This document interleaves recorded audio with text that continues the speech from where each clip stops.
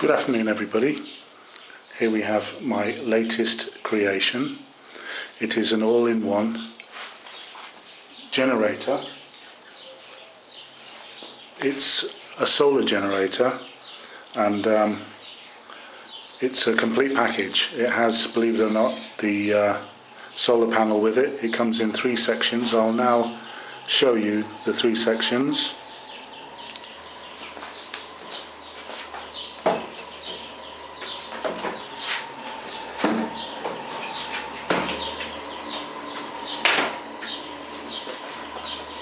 First of all, you have the front cover, you have the centre, and you have the rear. Okay, the front is just the fascia. I'll show you. It actually weighs 19.5 kilograms, so it's quite heavy, but it would be because it's got 2 batteries in it and the solar panel. So if I just show you to start with, I take off the back section to start.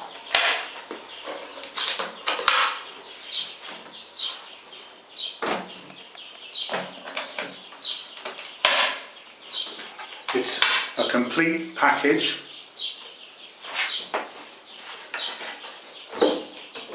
And here we have the solar panel.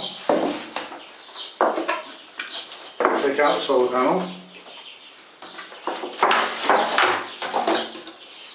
Okay, put the solar panel to one side, and now you put the back panel back on.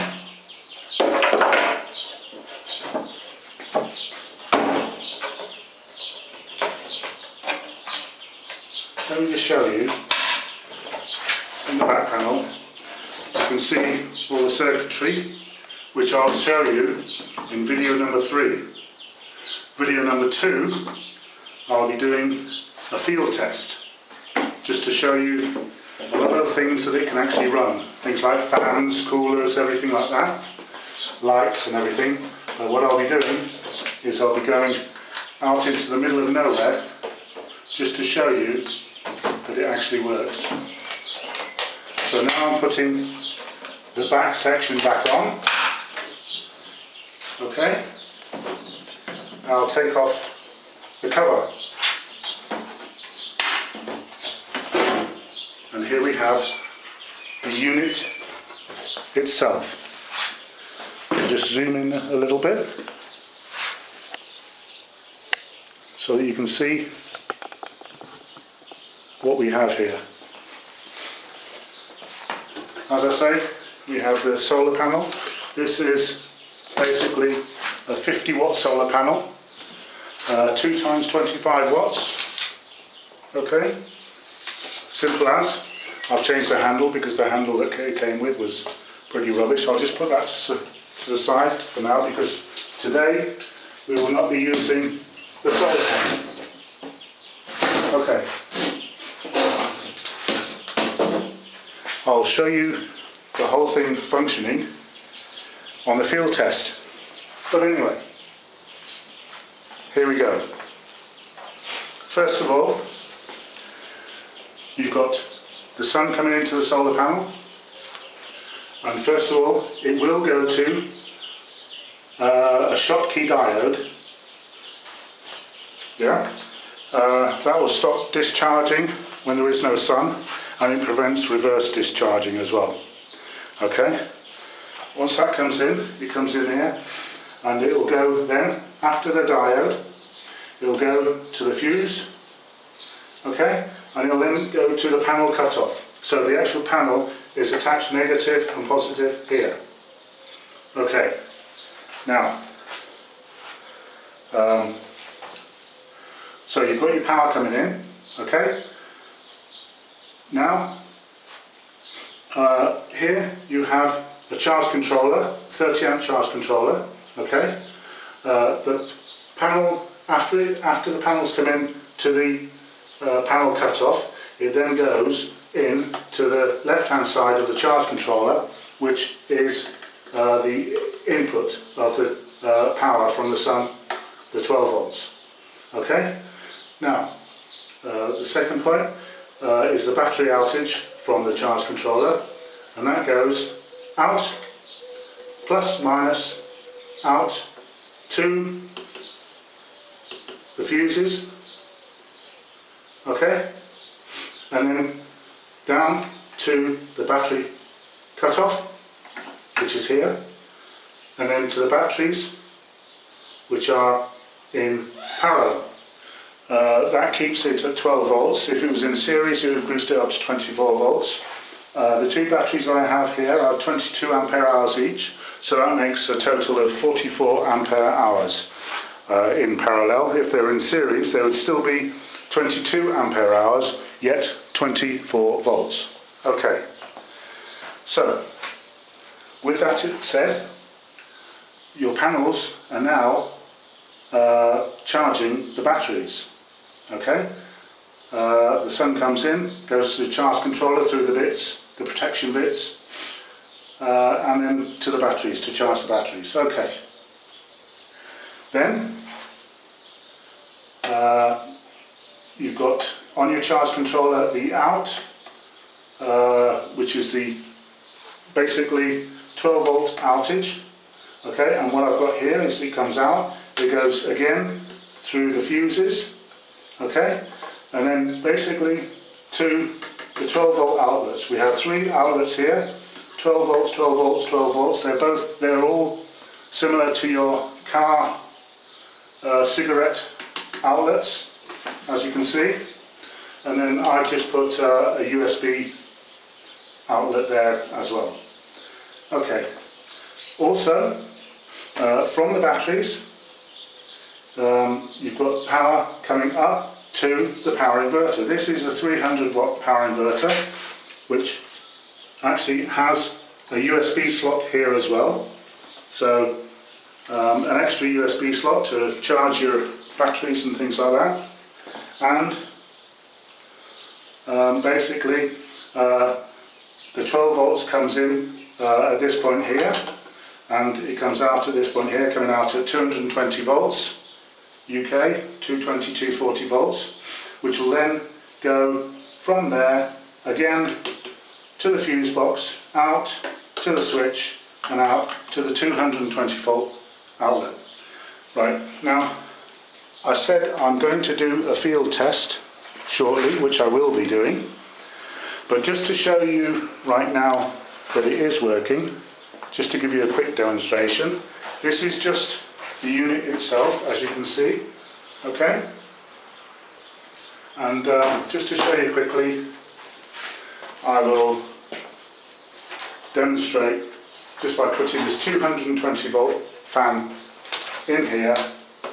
Okay, first of all, the battery's obviously cut off at the moment, nothing's on, so turn the battery on, turn the unit on, charge controller, 82% battery charge, okay, turn on the power inverter, green light comes on, turn the switch on for the 220 volt mains, and off we go. So here we go.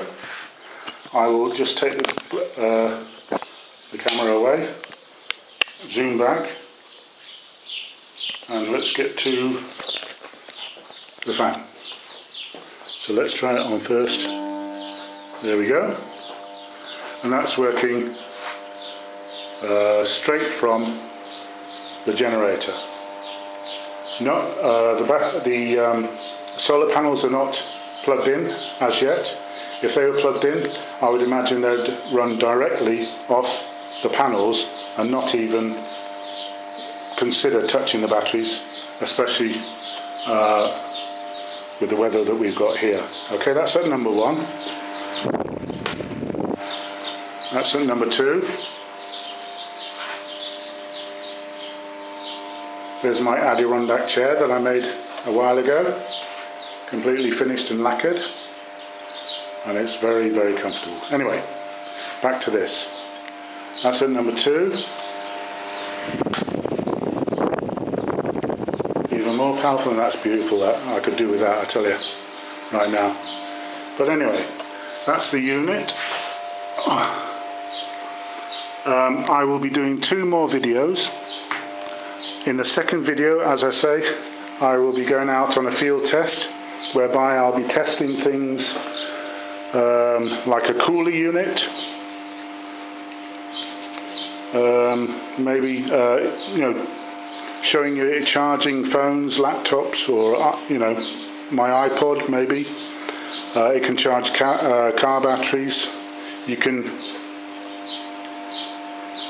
use it for your TV, your fridge, a cooler, lights, radio, fan. Not all together. I mean, I think it would the power from the units would be too much. Basically it's only like a standby unit. Armageddon, the end of the world, go up the hill. See our hill at the back there? All right. So at the very end of the world, then I'll be going up there with my little box, and I'll be okay with my radio. What it won't do, it won't work things like your washing machine, your hairdryer, electric heating, toaster, electric oven, or your aircon unit. I mean, anything with an element, electrical element, things like that just won't work. You'd have to really boost the solar power and boost the batteries and boost the power inverter. This is just a small unit to get you by in the first few days of desperation or whatever. But I mean, again, you can use this on your boat, in your caravan, camping, hiking, whatever. I mean, I wouldn't like to walk around hiking with it, I must admit. This little sort of trolley effect is really, really good for carting around on relatively flat surfaces, but you can carry it. I mean, it is 19.5 kilograms, which is, how much is that? 20, about 45 pounds, I would imagine, something like that, in weight.